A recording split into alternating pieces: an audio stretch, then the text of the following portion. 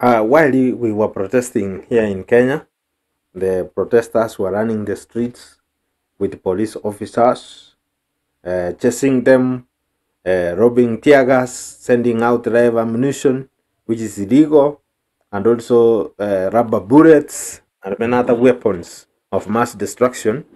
Kenya had also sent police officers to Haiti, and I think in Haiti they have already been threatened by barbecue.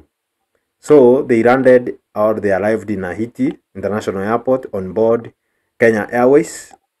So the story is quite interesting, and we shall be following up on this story to make sure we update you on what is happening around the world. So basically, the police arrived in the airport in Haiti, but it's called what? The capital city, but the Prince, I think. So Kenya has sent the first batch of police officers to Haiti to help the country deal with the gangs and bring peace. Violent gangs control Haiti's capital, and over 580,000 citizens have been left homeless across the country as gangs fight to gain control. So there is several gangs fighting to control. Like 80% of the capital city of Haiti is controlled by gangs. Haiti had asked for help from the international community some 2 years ago. This mission will be led by Kenya, but there are other countries such as Chad, Bangladesh, Bahamas, Benin, Jamaica, which will join the police to bring peace to the country. This mission will cost $600 million every year.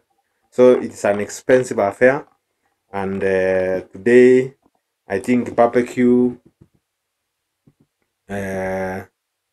was against this peace mission, which is led by Kenya. So he was chanting war songs against the Kenyan police and other police officers who will be arriving in the country soon. So basically, this is not going to be a bed of roses for Kenyan soldiers, but we shall monitor the situation and see what happens, when and where, in terms of the police who have been sent to Haiti. So this is going to be a different ball game altogether, because in Kenya those policemen are used to chasing people who are not harmed, but in Haiti, I believe from the stories I've read online, the policemen are well armed. No, the gangs are well armed with AK-47 and with several other weapons.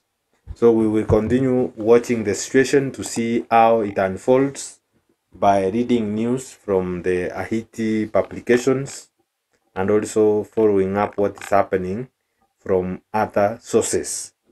Otherwise, thank you very much for tuning in to Kerosi TV. Make sure you subscribe to our YouTube channel. Make sure you like, comment, and share. See you in the next episode.